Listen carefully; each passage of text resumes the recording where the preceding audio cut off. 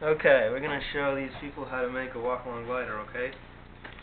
Alright, so you go to the pages that are sort of coupons, and then you cut out about a 2-inch strip. Make sure that it's parallel.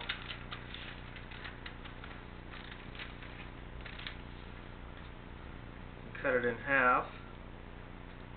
Alright, let's see, half will be about like that. Then we gotta fold it. So we gotta fold up one edge like this. Fold up one edge like that. And then fold up the other edge like this. Then we gotta do a half fold, okay? Half fold. So we gotta fold it in the center and crease it down a little bit, but it shouldn't get creased down so that it interrupts the folds on the other side, and you don't want it to angle up too much.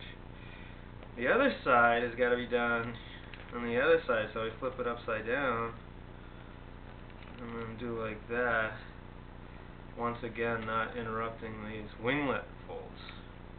Okay, Kai, you ready? Here it goes. Oops, didn't work, did it? Ready?